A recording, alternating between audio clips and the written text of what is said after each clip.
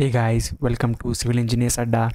So today we are going to see how to model a G+4 story building. So I have created a G+4 building in Ansys Spaceclaim.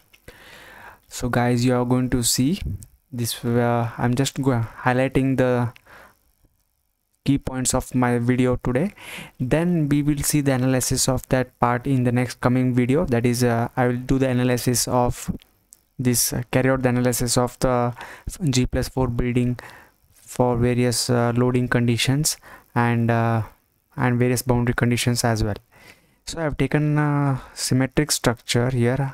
I am not much went detail into the different spans. I have taken a symmetric structure, so that will be easy for learning initially, and later on if you could modify the spans, that would be the same thing of this video. Okay, so let's begin without wasting much time.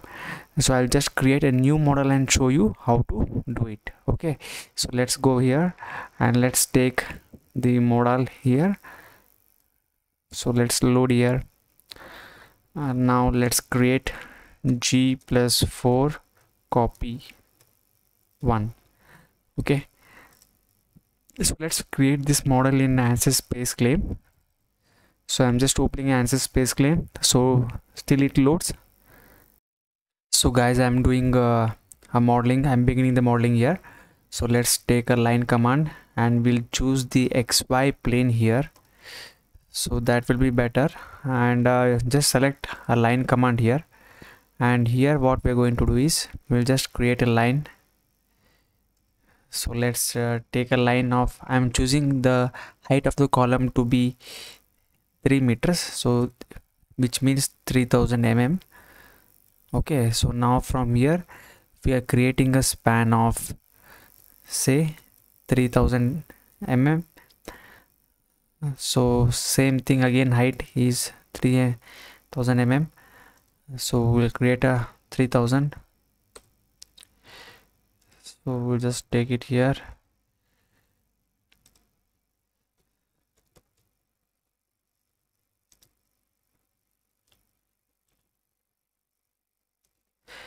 Okay, fine. So we'll create a one more bay here, one more span. We'll create one more span. So let's ensure that it is a 180 degree here,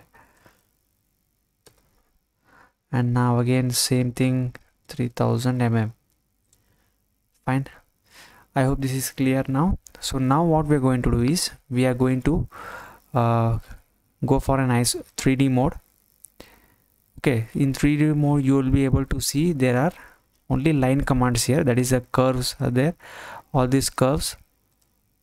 Okay, so what you do is we have to make these curves as our columns. So let's select all the columns here and then go here for prepare. Okay, so what one thing we can do is we can okay, fine, we'll do the replication first and then we will have the sections, cross sections. Okay, so we'll just take this here and we will create this as a pattern. So we have to select a linear pattern here. We have already selected, so give a count of 3 counts. Okay, so the pitch should be, again I'm selecting this as 3000 mm. So just for symmetric purpose I'm doing this, for symmetric purpose. Okay, so we'll select this span here. Now just highlight, I'm just highlighting this point here. Select the direction in which you want to create. See, if you selecting this X here, it will come over here, and if you want it here, then you will get this span. But just make it as 4 count and just see this. Okay, so you just see there's a 4 count here, so that is done. Then just click on the green button, that is done. Okay, so similarly what I'm going to do is what I will do is I'll just come back to this face and I will just create the beams here.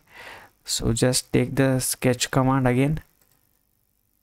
Before that, switch to the sketch mode here. Okay, take the line command here, join the points one by one. You join, don't join it as a single on a single shot. Now 3D mode again. So fine guys, I think it is repeated there, no problem. So just come back here, escape, select these 3 lines. As of now they will become our beams later. Okay, now the linear pattern is selected, and just have a count of 4. Fine. So just select the axis here, and if you want this axis to repeat here, just select this axis. So it is giving you a 3 count, so just make it as a 5, then you will be able to see that it is done. Okay, so everything is in closure. Then if it is okay, just create the pattern, set on the green button. So done guys. So our ground floor is ready. Okay, so we'll have G+4 floors here to be created. So what we are going to do, we'll select everything here, we'll just select here, and we'll again say it as a linear pattern. Okay, we'll select the linear pattern, and we will have this in our Y direction. Okay, so this is a Y direction, so we just want this as a 4 count. So let's see that it's getting repeated in a 4 patterns. So G1 2 3 4. So G+4 is been ready guys. So you can see how we can create a G+4 in Ansys Spaceclaim. So it's one of the easiest way. So now we'll select the entire thing, all the lines are selected. Now we will go here, and we will say this as, okay fine guys, this is done here. Now what I'm going to do is, let's just select this bottommost part here. Let's select this bottommost parts, all the bottommosts, select them. So entire bottommosts have been selected. Now what I'm going to do, just be carefully observing these things. Now say prepare, go to the profiles, there you go for a solid rectangle.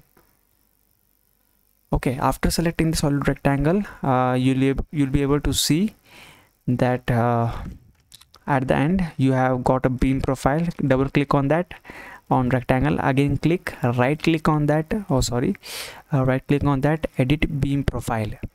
So for editing the beam profile means to editing the cross section, so let me take the breadth as 230 mm, and let me take the height as 300. Okay, so fine, the column is 230 into 300 mm. So you'll be able to see this cross section. So fine guys, so let's come back to our structure here. Okay, let's come back to structure here, design part 1. So you can just see that the shade of these lines have increased, which means that the section has been assigned successfully. Okay, so now what I'm asking you to do is just select these parts, and now let's cross select. Okay, let's cross select the other beams. Now let's cross select the beams here. Oh, just take control, hold control and select all the beams now. So guys, now the all beams have been selected. Now just go again here, same thing, prepare rectangle, and again select a rectangle here. So now you're able to see that there is one more profile, that is rectangular 2, that has been created, because the two cross sections will definitely differ, my dear friends. Okay, so let's select this part here, edit beam profile. So now what we want is our beams to be again the breadth of the beams again should be, now I'm just taking this breadth of the beam as 230, and again let them, I'm taking the depth, so little higher depth, 350 mm depth. Okay, I'm just taking the 350 mm depth. So now you just come back here, Now you'll be able to see that the major portion of your beams are also been selected. Okay, so you just see there, but still there are some other portions that have not been selected, like this beam. Okay, so this beam has not been selected here, just you can see here. So for that, again, just come back here.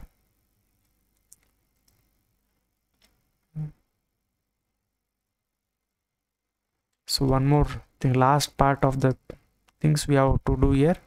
So select this part, select this, then go here, take one more cross section, beam profiles, rectangle 3, edit beam profile. Again same thing here, 230 mm. Again take this here, it has 350 mm. Okay, fine. So let's come back to the design part.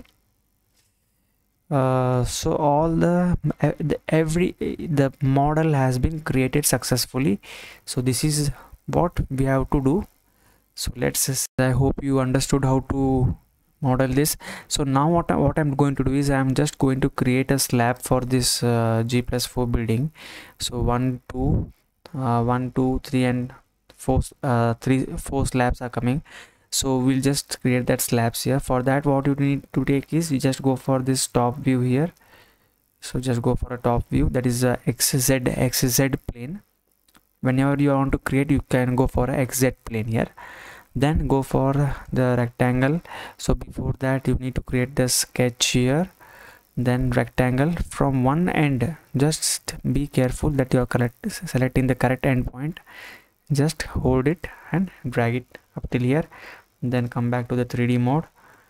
So you'll be able to see that there is a surface that has been created. So this is a surface that has been created. So for that, what we need to make is we need to extrude it. So I'm selecting this minimum slab thickness that we should take is 150 mm. So I'm just taking it as something more than that. So 175. I hope that is fine here. Okay, so this is the thing that we have to consider.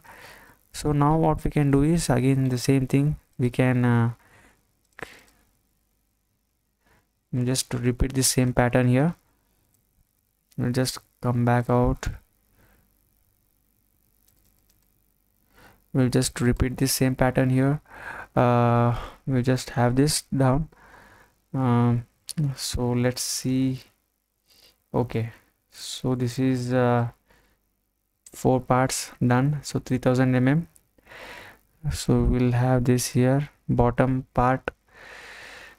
So we'll have this at the bottom. So this is done.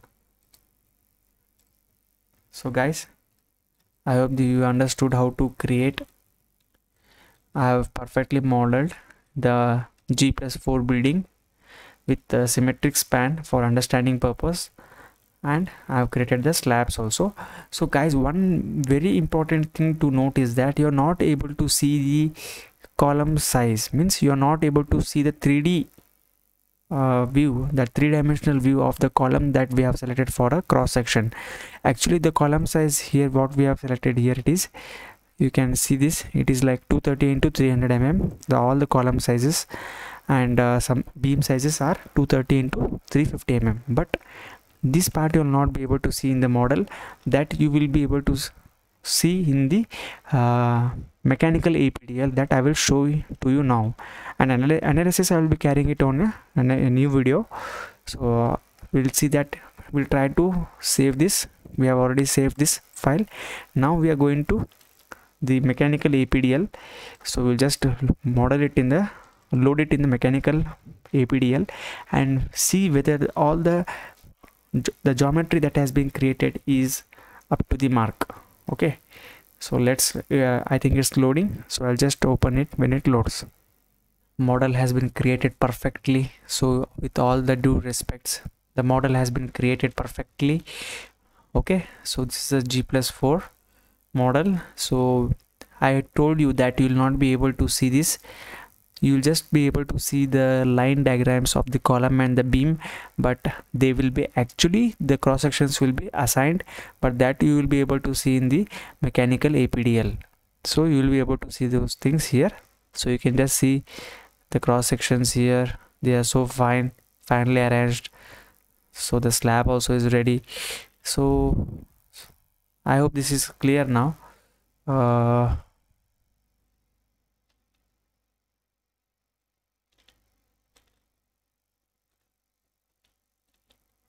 So guys, in our next video we shall take up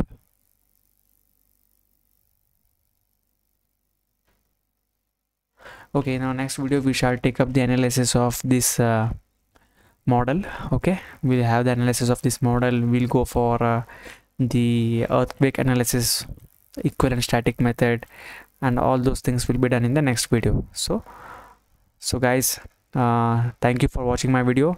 Please do subscribe my channel and hit the bell icon for the latest videos that I post very frequently. And if you need any video in particular, just go in the comment section and comment for a new video that is required by you. That video will be done based on the request. So guys, I'm taking a lot of efforts to make the videos and I'm sharing my knowledge. So please make me a favor of sharing this video to your friends and liking this video. So that will be very motivating for me to create a lot of videos. So thank you guys, have a good day.